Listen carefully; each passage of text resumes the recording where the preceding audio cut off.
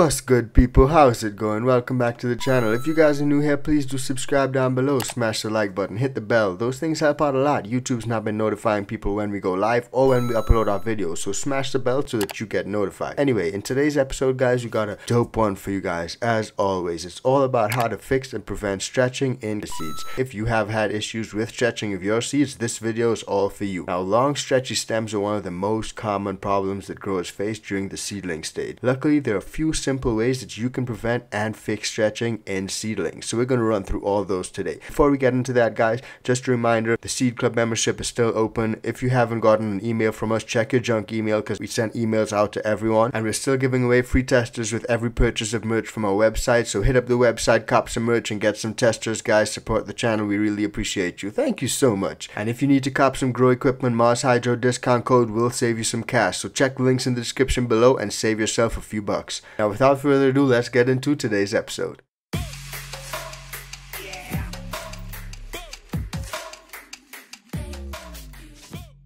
Yes, guys, so like I said, long stretchy stems are one of the most common problems that beginner growers face during the seedling stage. But you can fix the stretching in those seedlings and prevent it from ever happening again. So just like baby humans, seedlings are super fragile and need plenty of love and tender care to flourish. Fortunately, many growers run into the same issue during the early stages of their plants' lives. Their seedlings grow long and stretchy and weak stems, and they topple over, and it's just not fun. And this in turn can lead to a host of other issues, and they can put your crop at risk of delivering subpar results. Now, we're going to run through a few tips that you can use to avoid this happening, because it's a big one. Now, first off, you just need to understand the seedling phase. Seedlings are like little genetic capsule time bombs. I actually read that somewhere and it stuck with me. What this basically means is that they have one job and only have one chance to pull it off. They are pre-programmed to survive, and the seed self contains absolutely everything that a future plant needs to get started. Once it's activated with moisture and darkness, it'll trigger germination, and once that gets going, there's no turning back.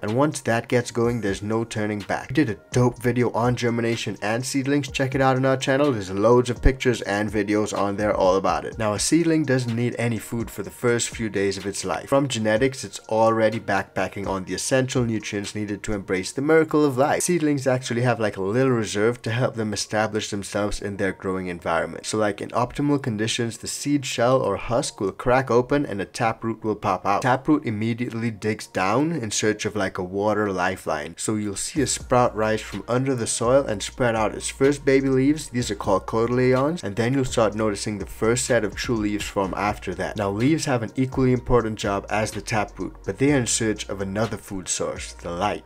Now, quite literally, a plant uses light to digest what it brings up from the soil. Always keep that in mind. Now, for a whole video on germination and how to get it right, definitely check out those videos that I talked about, because we go over everything. Now, to grow healthy seedlings, it's important to give them the right amount of light and the right type of light as soon as they break out of their shells. Seedlings like to receive around 16 hours of light a day, 16 to 18. A lot of people may settle on the 18, but you can get away with the 16. We always suggest using a less strong or less powerful light. You can literally get away with a 12-watt CFL bulb for 1 or 2 seedlings, and let me tell you why. Seedlings are very small and have very few leaves. Total surface area available to absorb light is very small. So in essence, that 200-watt bulb that you're using will be radiating over a large surface area, but the seedling can only use a minute fraction of it. So that CFL bulb that's positioned right over the plant, on the other hand, will be able to give most of its 20 watts to it directly. So always think about that. Seedlings are super small.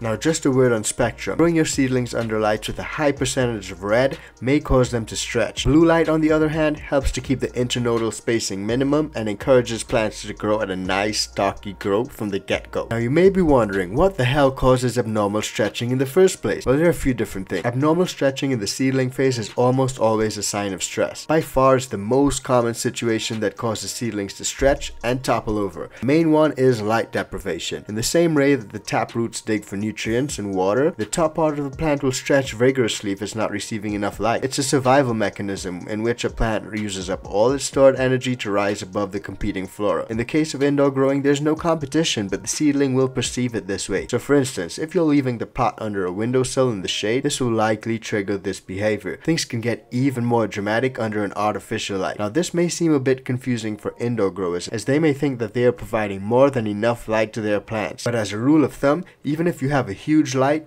you can lift the seedlings higher up and dim down the light so it gets more of that light. If the light is super high up and it's super bright, the seedlings may not be able to use all of that light. So it may come down as well to positioning of the seedlings under your light. Now other than light deprivation, there are a few other factors that may cause your seedlings to stretch, and one of those is poor nutrient content in the soil. More precisely, seedlings benefit from nitrogen, so you want to make sure that you mix a super soil in there which has some nitrogen to get them started from the get-go and push them through that veg state. You can always amend before you go into flower or top dress or feed however you feed, so that's just something to consider. Now another cause of leggy seedlings is heat. While seedlings like warm and humid conditions, too much heat can cause a plant's leaves to grow slower than its stem, resulting in tall and stretchy growth. To promote healthy seedling growth, we recommend keeping the temperatures in your grow room or your dome at around 19 to 20 degrees Celsius during the day, and maybe you can let it go down to 13 degrees around there at night, but it's always better to keep it slightly warmer, slightly more humid, not too hot and not too humid to get rot and mold. Now seedlings can stretch due to light deprivation, or they can stretch if they're receiving too much light per day. Seedlings need to rest, just like everyone. Humans need to rest, plants need to rest, seedlings need to rest. Now while some growers opt to keep their seedlings under 24 hours of light a day, we recommend sticking to the 16 or 18 hour mark. Seedlings are fragile, and by giving them too much light, it can cause stress and stretching. Remember, those dark hours are just as important for your young plants to develop healthy roots and respire. Now if your seedlings are falling over and they're toppling everywhere, like you just don't even know what to do,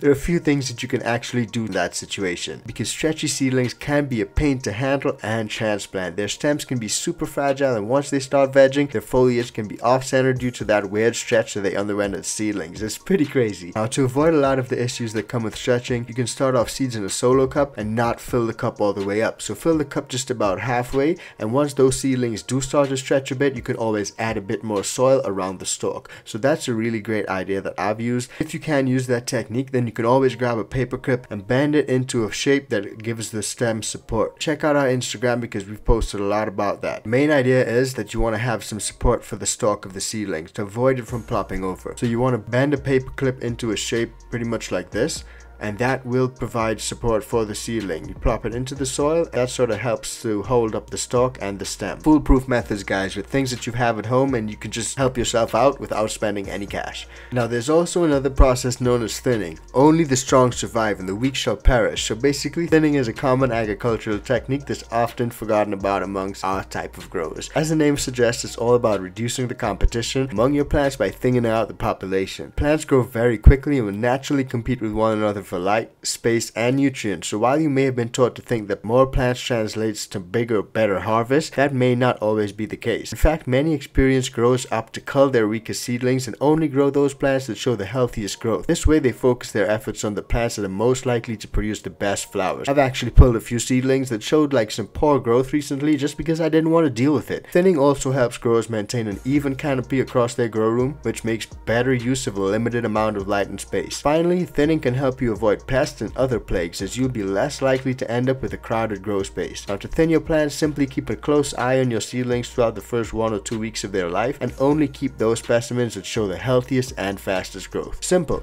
Strong shall survive, the weak shall perish. Told you before. Now if you got any tips you've used to help the stretchy seedlings and stuff like that, then drop a comment down below. It may help someone else out. Thanks for tuning in, guys. Smash the like button, hit the bell. Those things help out a ton. And yeah. That's about it for today. Check out this video right here and this video right here, and we'll see you on the next one. Peace, fam.